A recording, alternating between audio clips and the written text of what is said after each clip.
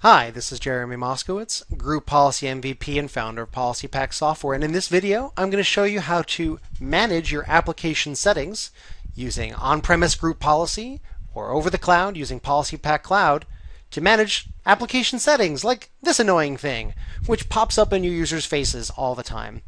So we're going to figure out right now how to kill this particular setting dead in its tracks. So to get started, what we'll do, and there's the other pop-up, let's go over to our group policy editor.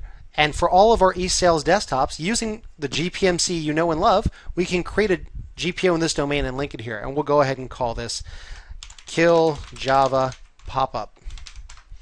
And we'll right-click, click Edit, and we'll do this for all of the computers that are in the eSales desktops. So that's under Computer Side, PolicyPak Applications.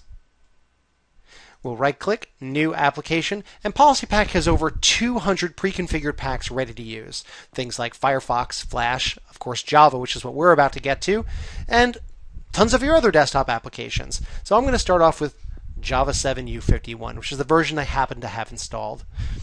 So if I click over here and click on Updates, I'm going to check for updates automatically. And I'm also going to increase the security by setting the security level to very high. And additionally, PolicyPak Superpower lock down the setting so the user can't work around it. I'll go ahead and click OK. Now this computer, Win7 Computer 32, he's domain joined right now. And in order for him to get that, group policy simply needs to be refreshed. And this happens automatically in the background without any kind of interaction. You wouldn't have to do this for real. I'll go ahead and close this. Let's go to Configure Java and see what happens.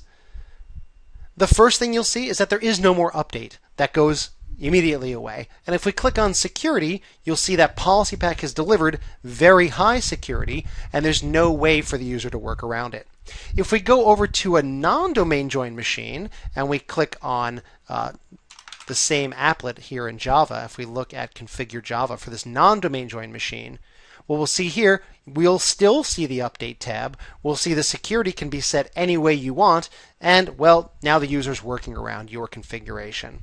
So this is where PolicyPak Cloud comes in. You take your directives that you created here in Group Policy. You simply right-click, export your settings to a file, save that file as any name that you want, then go to the PolicyPak Cloud service and upload a new XML data file and link to what's called a computer group. And I've already done that here, and as soon as this computer joins the PolicyPak Cloud, it's going to go to this group called All. And because he's in All, he's going to get these particular directives. Of course, you can set up your own groups as well, but for the purposes of this demonstration, I've already pre-linked these Java settings to the PolicyPak Cloud group called All. So it's as easy as installing the PolicyPak Cloud client, downloads your directives, and it's ready to go. So you can see this computer is now part of the All group. And that's it. As soon as it receives its directives from PolicyPak Cloud, let's go back and take a look at Java. Let's look at Configure Java here. And now, boom, no more Updates tab. Click on Security, and through PolicyPak Cloud, you've dictated your settings to both your on-premise machines that are domain joined using group policy, SCCM, or your own systems management tool, or through PolicyPak Cloud to your domain joined machines or your not domain joined machines. So that is a quick demonstration of PolicyPak on-premise using group policy to perform application settings lockdown, and also PolicyPak Cloud. Remember also, everything we did here for Java, we can also do for things like WinZip. I already had that directive in PolicyPak Cloud, so you can see that that instantly took effect.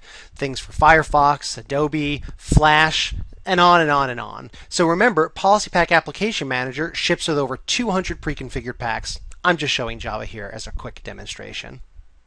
With that in mind, thank you very much, and we're here for you if you're ready to get started. Just attend a webinar, and you'll be able to download PolicyPak and try it out for yourself. Thanks so much, and we'll talk to you soon.